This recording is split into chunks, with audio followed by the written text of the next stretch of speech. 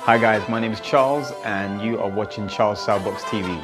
So in today's video, we're going to be focusing on how to deliver the jab, and it's going to be a video that focuses more on the weight transfer as opposed to just a simple technique that you might use whilst training. So let's get straight into the video. Okay guys, so the first thing that we need to touch on when we're delivering that jab is the stationary position. With the stationary position jab, what I'm doing, I'm transferring my weight from the back foot to the left foot, okay? And that's the right foot to the left foot. When we're in our stance, we typically have the weight position more so on the back foot. And you can see that my head's not directly in the center. It's slightly off to the side, okay? And this knee is bent slightly more so than this knee. So that is the stance that we would start from, just from the side. Obviously, you can see here, this would be me centered. This would be me when I'm not centered, with my head slightly over to the right. We have more of the weight position on the right foot, the back foot. And then when we throw the jab, we then transfer the weight, pushing our weight towards the front foot. So a small demonstration of the stationary jab would be there, okay? Now you can see I haven't taken a step there, okay? From the side, there. Now you can see that my head approaches my lead foot, but it doesn't go over my lead foot. That's where I lose control, okay? So there, there. From the rear, boom. You can see how I just push off the back foot, there. Also stepping forward with the jab. You typically can do that in two ways. You can step, boom, ba, and recover the lead hand as you move the back foot forwards. So again, ba, ba, ba, ba, okay? Or you can push your body into the jab, okay? Ba, ba, ba, ba, ba, ba. You can see the extension is at a max. I rotate my lead shoulder into my opponent. That brings my shoulder closer to my opponent, and then I extend. So this serves as a reminder about all the technical things that you should be looking for when you're throwing the jab. When your opponent, who's also learning the same things as you, identifies your stance, then he identifies that you're going to throw a jab. You need an extra layer of deception to land that jab. And this is the weight transfer that I'm talking about. We want to exaggerate our movement. Now, what happens as we do this? Okay, you can see that we sway from forwards to backwards, forwards to backwards. From the back, when we're swaying, you can see we transition forward, there. This is different from our typical movement where we're here, which is what everyone learns, okay? It's the most safest type of movement. From the back,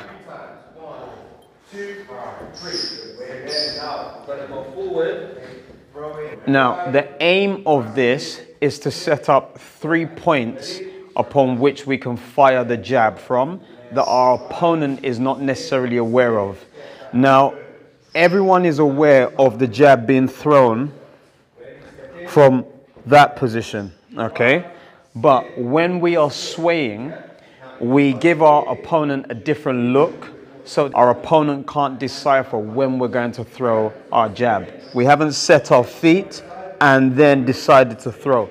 What we're doing, we look as if we're in transition, constant transition. So forwards, backwards, forwards, backwards. And this transition is almost like being in the square stance, moving like this along the ropes, okay? It gives our opponent the false sense of security that we're still moving. But what we're going to do is have 3 points upon which we transfer our weight and then fire off unexpectedly. The first particular position is when we have our weight just approaching our lead foot, okay?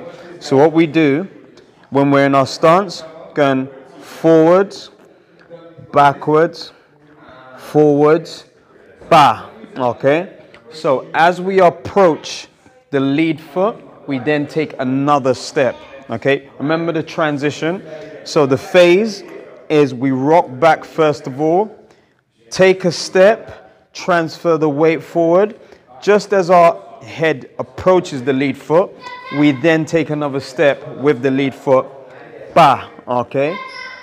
So in free flow,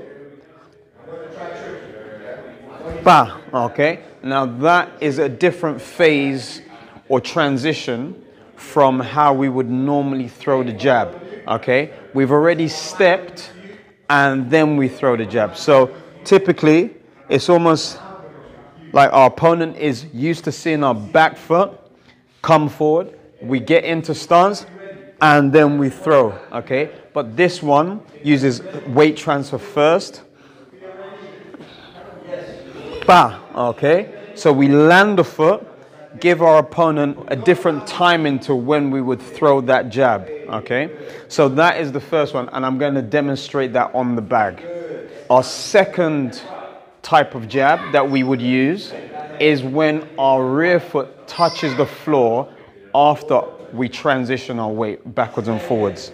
So what we do, we go forwards, backwards, forwards. As we bring our rear foot off the floor, it touches, bah, then we fire forwards. Okay, so I exaggerated that slightly. I'll try to show you that again. Bah, okay, just there. Going forwards. Bah, okay. From the rear. Bah. Now, this particular jab, we have a slight weight transfer going back and then we fire. So normally when our opponent detects the rhythm of our movement, they have a subconscious feeling. So when we go forwards, there's a bit of anxiety. When we go backwards, the stress is alleviated. Now, this is where we surprise them. Obviously, when we go forwards, it looks like we're more aggressive, but when we slightly edge back, our opponent takes the stress off, the tension off, slightly relax, and then he assumes that we're not going to attack. But as soon as we go back, boom, bah, then we push forwards. Okay? So if I'm to demonstrate this again, bah, bah, okay? So that is the second form of weight transfer to help us with our jab, and I'm going to demonstrate that on the bag as well. The third type of weight transfer is when we surprise our opponent as our weight is on the rear foot, and instead of stepping forward and then transitioning the weight from back foot to left foot, we then propel ourselves forward. So to demonstrate that, we go forwards, backwards. Our opponent thinks we're going to step, bah, okay? Then we propel ourselves forwards, okay? So we would be there, there, bah, okay? And this normally works best when firing to the body, okay? So we can obviously use our lead hand with all of these types of jabs and then give our opponent a focal point, or even use our eyes so our opponent focuses on a particular part of their body where they think the jab is going to be landed or any attack coming forward, but then we divert it elsewhere. So I could be there, there, give an indication to our opponent to expect an attack to the head. Bah, okay? Then I come down to the body. So again, bah. Now that is the third jab. I'm going to demonstrate that from the back as well. Bah. I'm going to give you a brief minute or so of shadow boxing in the ring where I'm moving around and demonstrating all three jabs with the stationary jab as well.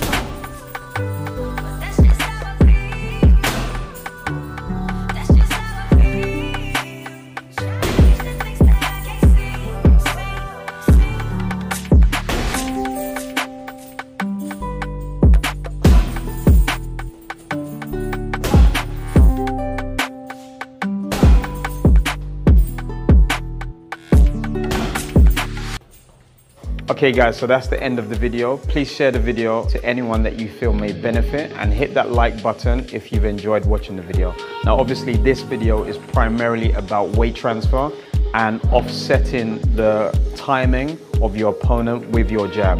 So transferring your weight from left to right, forward to backwards. Remember to subscribe to the channel and hit that notification bell to stay informed of any new videos that I might be dropping in the future. Until my next video, I'll see you guys soon. Peace.